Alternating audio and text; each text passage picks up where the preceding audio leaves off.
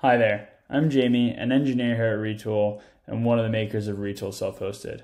I could not be more excited to share with you all today all of the power of Retool, the fastest way to build internal tools, now deployable on your own infrastructure, self-serve wherever you are. Before we get into that, I'm going to show you a very quick demo of Retool.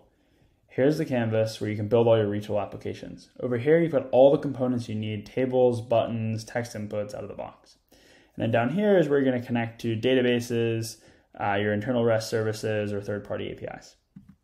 So I'm going to do a very quick query on top of some of my users, order by customer ID. Cool. So if I go ahead and say run that, I should be able to see my data. Great. And then I'll pull in this table, and now I can see all those users. Great.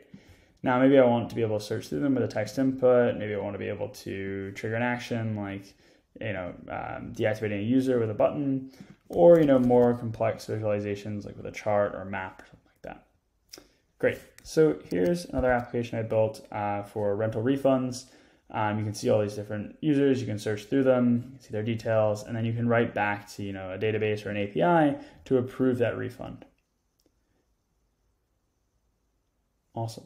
So we built Retool for many different kinds of customers, but tons of folks that are in complex and regulated environments.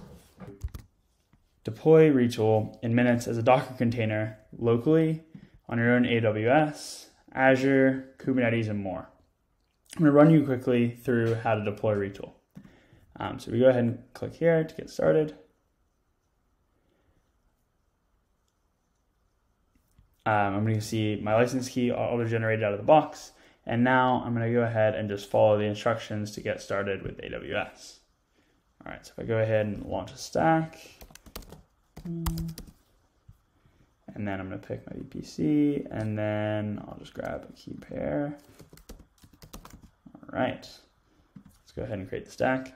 Great, so now my stack's building. I'm going to pop over here and grab one that I was just working on before. And here we go, sign up. And